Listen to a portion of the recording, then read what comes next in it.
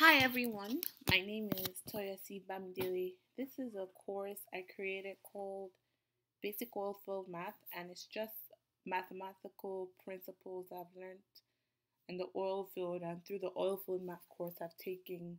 It's just some hands-on tips, like a refresher more of your general math, and it kind of builds up on that in the oil and gas or oil field context.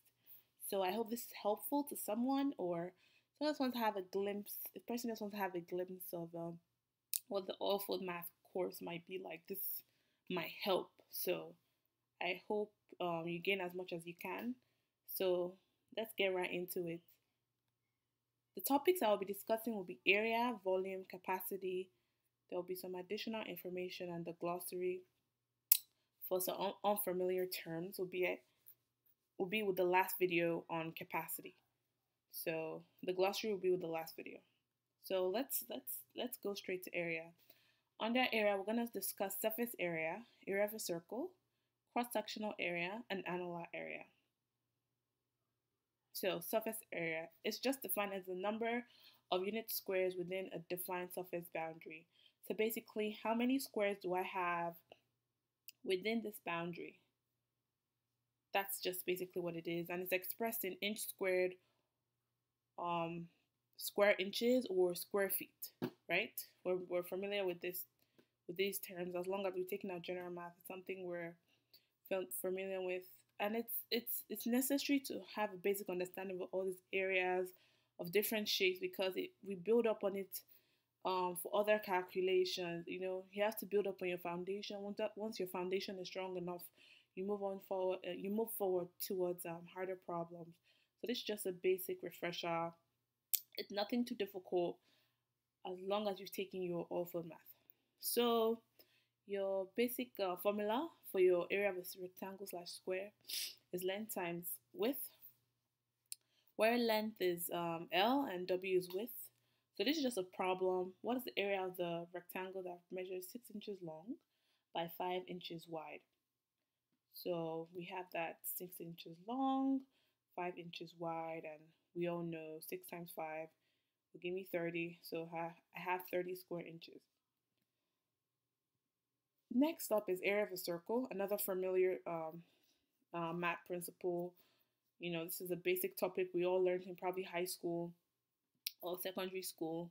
So it's something very familiar for those that took, math. And like I said, it's just about building up on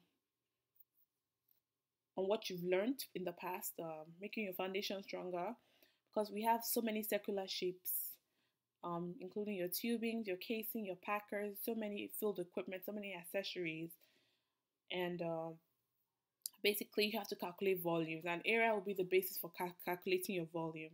So we're all familiar with this formula, pi r squared, where pi is 3.1416, and it could be longer. I'm just going to stop with 3.1416, and this is just a very hands-on formula. We deal with diameters a lot.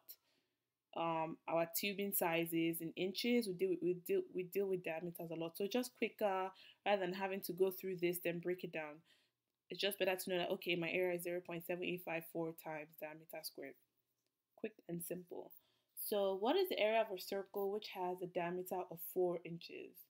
So you have your circle, 4 inches for its diameter. Your diameter could be anything, your longest length on your circle.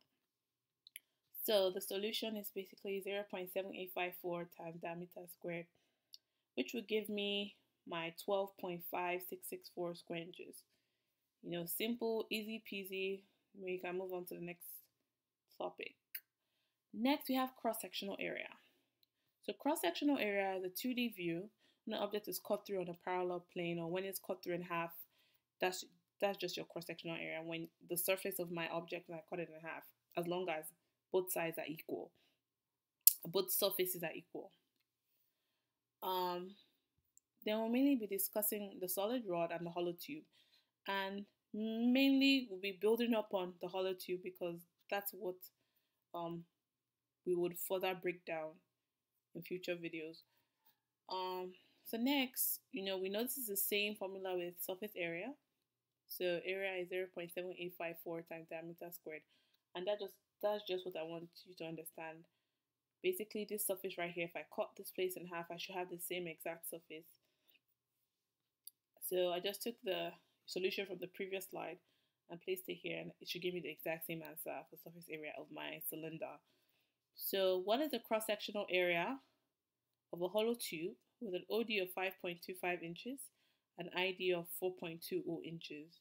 So basically here, I said that the cross-sectional area of a hollow tube is OD area minus ID area, which is the outer diameter, the area of the outer diameter minus the area of the inner diameter. And when I come here, my solution, I break that down.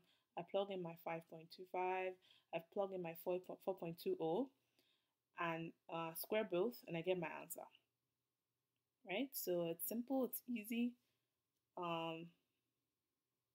Yeah, you have your OD 5.25, your ID 4.20. I mean, it's simple.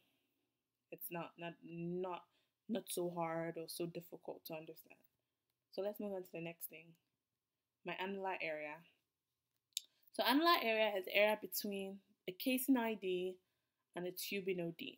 So I'm saying single string. So this is my image for a single string right here. I have my casing, right? And I have my tubing. So area of casing ID and tubing OD right here. So annular area is 0.7854 casing ID squared minus tubing OD squared. So, single string, I have maybe my casing, maybe my surface casing, maybe I have my intermediate casing, and maybe I have my production casing way down. So that's just basically an understanding of what the string might be, or maybe there's another equipment in the whole, or another assembly of some sort. So when I break that down, I get this 0.7854 casing ID squared minus tubing OD squared. One thing to really take into consideration is the ID. I'm given a casing of 958, but when it comes down to me calculating my annular area, I want the ID, because this is the area I'm looking for right in here, right? So I don't need this. I only need my ID. So that's one of the most important things I wanted to point out. And I need my OD of this, not this one, because I'm trying to find the area, this area right here. So subtracting that, I get my answer. It's not a big deal.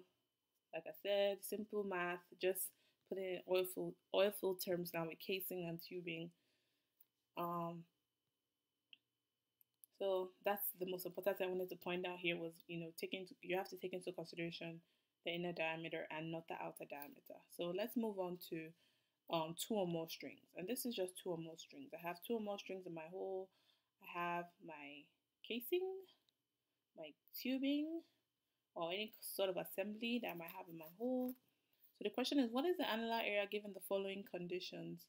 I have 958 inches, so this represents inches, 47 pound per foot, so that's my weight of my casing. So 3.5 inches, 9.2 pound per foot tubing, and 278 inches, 6.5 pound per foot tubing. And the question is, what is the annular area? So we just take the formula, right? 0.7854 casing ID squared. We've discussed that in the previous slide.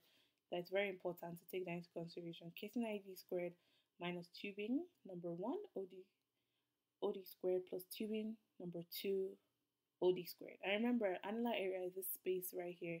We're trying to calculate how much space do we have between this casing ID and this tubing OD and this tubing OD. So I have my answer 0.7854, 8.661 squared minus 3.52 plus 2.875 squared, and I get my answer, which is 43.0764. And one thing you have to consider here about the weights in respect to the size of your tubing or your casing. Is the heavier my tubing or my casing, the smaller my ID, right? So the smaller my ID is going to be for my casing, right? And what does that do for my annular area? So if I have a heavier weight casing or heavier weight tubing, or let's say heavier weight casing in this example, right? I'm going to have a smaller area, smaller annular area, because this is not going to be 8.661. This is going to be less than 8.661. So I hope that makes sense. Because also you have to note the patterns, that the heavier my weight is, the smaller my annular area is going to be, because I'm going to have a smaller casing ID. So it's important to put all those in consideration. Apart from calculations and learning formulas, it's important to notice patterns and keep all that in mind. So I hope this is my first video. I just wanted to make it really short, each video really short, focus on area, then move on to the next topic. So if you have any questions, any comments, any suggestions, please put it in the comment section below. I really appreciate it. Yeah, thanks.